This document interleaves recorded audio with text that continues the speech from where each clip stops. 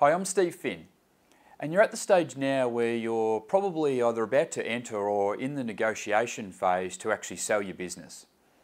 Over the years, I've been involved in, thousands of transactions where people are buying and selling businesses, and I've picked up a lot of things along the way. So I wanted to share some tips with you now that can really help you be able to get the best outcome for yourselves, given that you're now selling your business. Okay, so here's some things that I've picked up.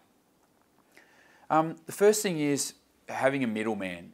I really recommend having a middleman. It's just a great opportunity to have someone who is a buffer between the two parties. I've been in a situation personally where I actually sold one of my businesses, and just with where I was at the time and the growth of our Finn business, I was the only one really locally who could do it. So I had to do it myself. And it wasn't a good experience. And I lost a lot of leverage in the negotiations because I had no one in between. It was only me. And I'd obviously had a lot of experience with it, but you can't replace having a good middleman. So I would definitely recommend that to make sure you get the best outcome. The second thing is that I've probably picked up along the way is just to let the buyers have a few wins. So it doesn't need to be big things. I would just make sure that you understand their mindset and their point of view. Overall, the thing that they're really looking for is that they want to feel that they got the better side of the deal. So you need to understand that that's where they're coming from, and it's not a battle. It shouldn't be you versus them. By you having this knowledge, you can actually control the negotiation and make sure that you actually get your business sold and you get your money. And part of that is letting them have a few wins. And there'll be plenty of opportunities for wins.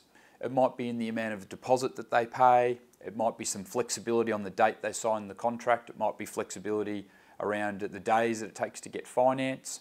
It might be some flexibility with the settlement date or some things to do with the plant and equipment in your business. There's a lot of opportunities you'll have to give them a few wins along the way. And my advice is to definitely make sure that you do.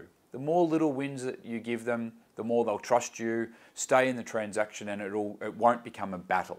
As soon as it's a battle of you versus them, even if they've signed up, there's a strong chance that they can walk away. Now they might then have already paid a deposit, etc. But remember, it doesn't matter until they are in that business on the day that you've handed them over the keys and they've paid you all the money. It's not a done deal. So you've got to do everything you can to protect this deal along the way. Another thing that I think is good to have in your mind is to keep in mind the big picture. So what I'm talking about here is it's not only just the transaction that happens now when this person is looking to buy your business, but it's also how it fits in with the rest of your life, like what you're going to do next, when you're going to go do it, the money side of things, your own well-being. Often when people are selling their business, it's because they've had enough. So you want to make sure you protect the deal, because if a deal falls over or you can't come to an agreement now and you have to start again, sometimes it can take another 3 or 6 or 12 months even to actually then find a new buyer. And in that time, you might actually have a whole change of mindset on the price that you're willing to let the business go for. So I'll give you sort of an example here as to what is likely to happen to you, so you'll know then how to react to that if and when that does happen. So I've drawn up a bit of a situation here where, say your business is on the market, in this case I've used the example of $499,000.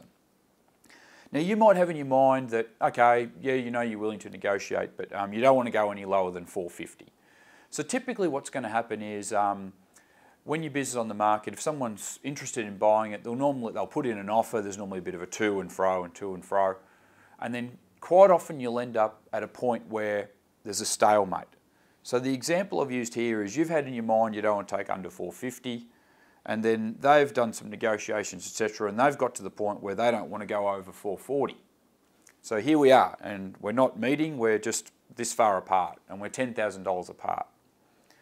So the message I want to get across to you here is that in this part of the negotiation, you need to take the lead. You need to be the leader in the negotiations. Because this person that's purchasing your business, from their point of view, they're probably quite new at it. They're probably a novice at purchasing businesses. Not many people have purchased many businesses. And even if you've purchased 3, you're by no means a professional. So Most people have purchased maybe none or one or two. So either way, you need to be able to take the lead, which is why I'm giving you this advice. So the things to think of here is you're at a $10,000 difference. In your mind, you'll think that they're kind of ripping you off. They're trying to take that money from you and get that money from you. You can't really look at it like that. The way to look at it is more at the big picture. What happens if you guys don't come to an agreement now? What happens if they then walk away? Because if that does occur, for the sake of $10,000, you might have to start all over again and then wait and find someone else. And as I said before, you might be then 6 or 12 months down the track, and then you decide, oh look, I'll put the business on the market for $350 or $400. And believe me, I've seen it happen plenty of times. And that's the path that you sort of head down. So my advice is, if you get like this, you be the one who then takes the lead and just do the deal at like $440 that they're happy with. Because that extra $10,000 difference, just say to yourself, that's fine, I'll make that up in my next venture. Or it'll give me the ability to move on to my next venture and enjoy what I'm going to do next, because I want to move myself out of here. Because $10,000 in the overall scheme of things, if you put that over, you know, a 5 or a 10-year period or whatever, it's minor. It doesn't really matter. You can make it up quite easily. So I use that example for you. Another thing probably that I've picked up along the way in terms of the tips in this negotiation stage is just understand their view. Understand their view as a buyer and what they're going through. It's actually quite, it's actually hard to find buyers. So when you've got someone that's interested, I think the more you can understand them, the better. I'll give you some examples here. Like they're getting influenced and they're talking, when they're not talking to you or to your fin broker, they're talking to their accountant, they're talking to probably their neighbour, their spouse, their bank, and I'll give you some examples of what they're hearing. When they're talking to their neighbour, say for example, having a barbecue, having a beer, they'll be there saying, oh yeah, we're looking at buying this business, and a lot of people, for some reason, you know, want to look to sort of evaluate and justify things. So they'll say, oh, what are you going to pay for it? And I'll say, oh, you know, we've got an offer in at $440. And they'll often go, oh, it seems pretty expensive for that sort of a business, you know. So they're copying some negativity that way. Accountants, their accountant, no matter what the person's looking to buy the business at, you can bet their accountant saying it's too much. Because the accountant doesn't want to be involved and to endorse the purchase. Because if it turns out they get into the business and they muck it up, and they're not making the money they thought of, the accountant doesn't want to be the one that feels part of the blame. So the accountant's always going to be erring on the side of caution there. So they're getting a bit of negative pressure from their accountant. A lot of people put their accountant on a pedestal. So that's the sort of thing that's happening. Their spouse is worried because they're investing money, they're putting the house on the line, they're borrowing more money, all this sort of stuff. It's a whole new venture. And their spouse is worried what that could do to their personal finances and what it could do to their family dynamic as well. So they're getting that sort of worry. And then the other thing is the bank. The bank might be saying, look, you want to borrow this money to buy this business.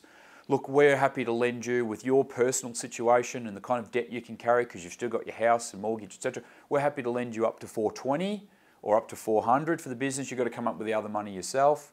So you just don't know what they're hearing from all of these different things. You've got to understand their point of view. So sometimes their negotiations around this price is not always around just trying to screw the best deal they can out of you who's actually selling that. It's more around the other pressures that they're feeling and making sure getting themselves into a point of comfort. So there's some tips that I'd like to pass across to you. Now you're in the negotiation stage to be able to sell your business, and I hope we're able to really be an important part of that for you and get a really good result.